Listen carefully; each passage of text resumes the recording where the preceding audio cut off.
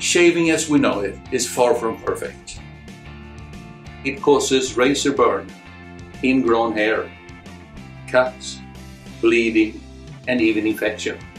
And if you have sensitive skin or a skin condition, it's even more difficult. The US alone throws out 2 billion razors a year. Most can't be recycled because they pose a health risk, so they end up in garbage dumps. There must be a better way. Can we create a razor that does not cause irritation? A razor that shaves smooth and clean. A razor that helps reduce waste. This is why we created the Skarp razor.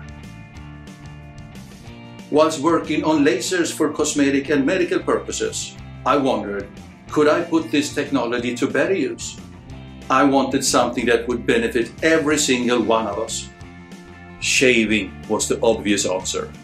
The industry has been looking for a laser shaver for home use, but discovering a viable technology has eluded everyone until now. Wavelengths of light have been discovered that cut through dark hair, but not light or grey hair. We wanted a laser that could cut all hair.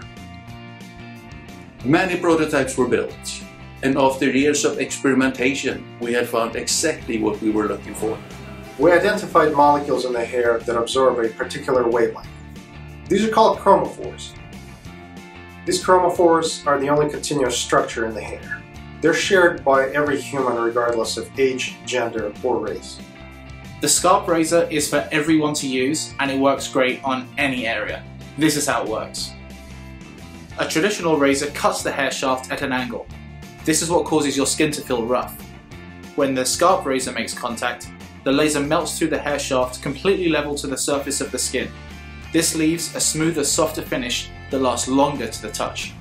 We really need your support to put the Skarp razor into production.